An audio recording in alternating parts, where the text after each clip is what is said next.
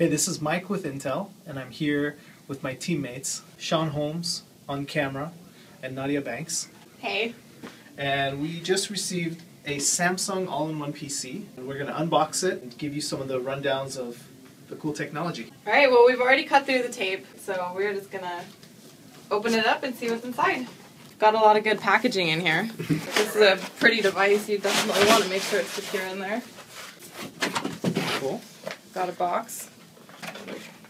Keyboard and mouse. For those that don't know what an all-in-one PC is, it's basically the new style of desktop PCs that you may have in your home, where traditionally you have the box and the monitor. Now everything is inside the monitor itself. So it's very sleek and it's clutter-free. So there's going to be just one cable to connect everything. So we'll show you how all that works.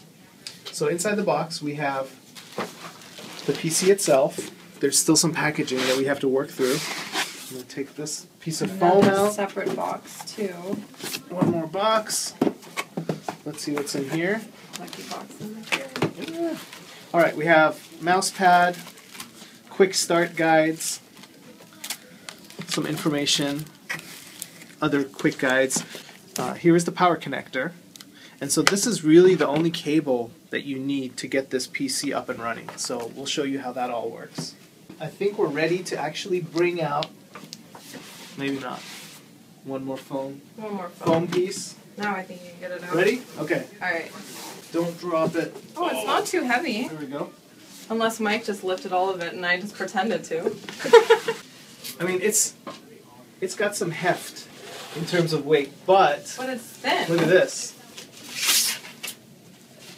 Nice. Very thin, very sleek. Very nice. This is the entire PC, so you don't need another box or anything. This is a 27-inch full touch screen featuring a Core i7 processor. So it's the top of the line processor from Intel. So you get a lot of performance.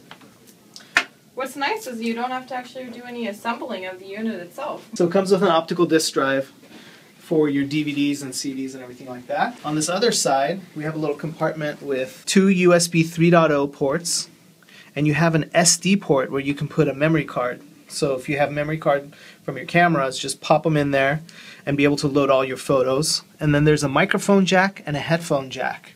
On the back, I wanted to show you this. There's a compartment that you can unscrew and you can add additional memory. So this comes with 8 gigs of RAM, but you can add additional memory for even better performance when you're multitasking and doing multiple things at once. So actually, I want to lay it down so that you can see the ports on the bottom. Oh, there's a lot more. Got more USB, got the HDMI, 2 HDMI.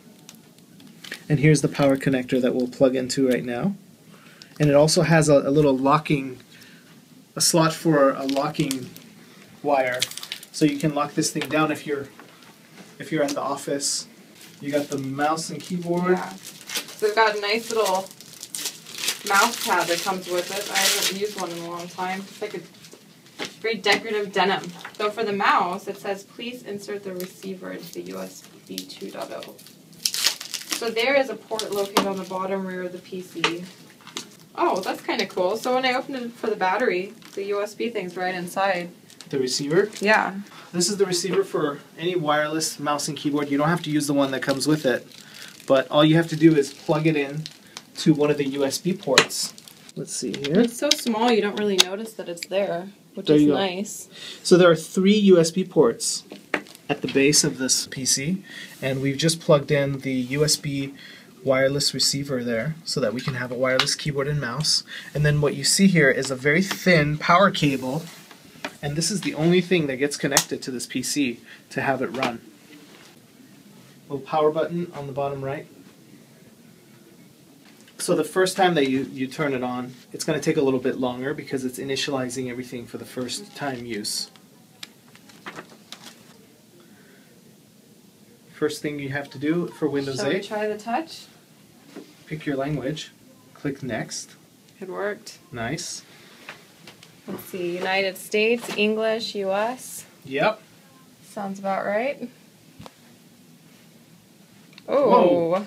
A lot of license terms. You want to read those all out loud? Yeah. Sure. Maybe so. Here, you have to click the box at the bottom left first. Okay. And then here's where you get to personalize the Windows experience by choosing the color of the background and then giving your PC a name. So this one we'll just call it Samsung AIO. What's your favorite color? Green. Oh, thanks. Pink. Pink? Alright. You want to use the on-screen keyboard, or you want to use the on-screen? Why don't we try the regular keyboard? I'll just call it a Samsung AIO. So what was nice is I didn't even have to connect the keyboard to the receiver. You're right, it did it automatically. And here it's asking you for the wireless network. So if you're at your home, you can just connect it directly. In this case, we're not going to connect it yet, so we'll click Connect to a wireless network later, and that's at the bottom here. And we're going to just click Next to use the Express settings, and then here you can give the PC, give it a username for somebody who's logging in. So in this case, we'll just put admin, and we'll just leave no password there. And then just click Enter. I like using the touchscreen. Yeah, the touchscreen is nice, and you get used to it. It'll take a couple of minutes for it to set up Windows 8 for the first time. And while it's doing that, it'll give you instructions on the touch gestures and what you can do with Windows 8. So we'll come back to you in about a minute or so. Okay, so we just loaded up. We're at the main start screen for Windows 8 here. One of the things to note is that we've got a terabyte worth of storage in this thing. So as thin and sleek as it may look, you can pack a whole lot of movies, pictures, music, you name it. So it looks like Samsung has already some preloaded apps here, like Jamie Oliver's Recipes, which I personally use a lot at home. It's a great one. We've got Netflix, Fresh Paint, we've got some games here. So why don't we try Shark Dash, which is one of the games that comes preloaded on the system. It's a free game that you can download from the Windows Store.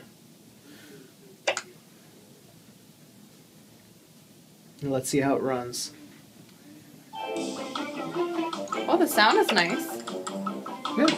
Is it up full blast right now? Let's see. It's a full blast now. It's got pretty good sound on it. Alright, let's try this out here. So you can see it's a full touch screen. Graphics look pretty good on it too. Overall, the screen. The screen is bright. It's very vibrant. Yeah. Very interesting startup.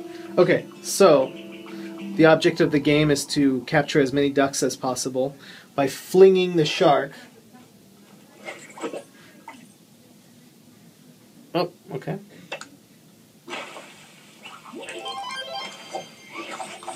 Woohoo! Alright. Let's pull the shark down. Oh, we shot it by a little bit. I'm a pro at this game, obviously.